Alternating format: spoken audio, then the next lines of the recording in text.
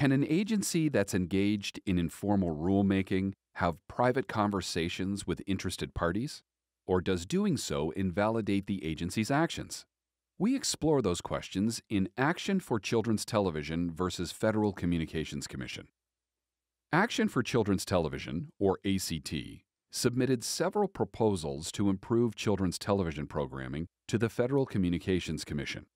Among other things, it pressed the Commission to eliminate advertising during children's programs.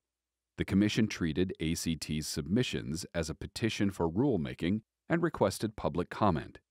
It later issued a formal notice of inquiry and notice of proposed rulemaking and sought further public comment. The response to the Commission's formal notice was extensive. Although the public largely supported the proposal, members of the broadcast and advertising industries opposed it. They argued that self-regulation was the only proper method to address ACT's concerns. The Commission held 3 days of panel discussions and 3 days of oral argument at which interested parties could voice their support for or opposition to the proposal. The Commission's chairman then met privately with members of the National Association of Broadcasters, or NAB.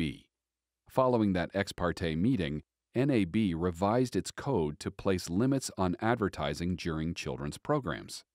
Another industry organization subsequently adopted similar standards.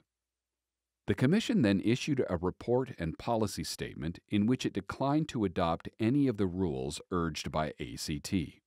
With respect to advertising, the report explained that the Commission was encouraged by the industry's attempts at self-regulation. The Commission also cautioned that it intended to monitor the situation closely and that it might enact rules in the future if necessary. The Commission denied ACT's petition for reconsideration.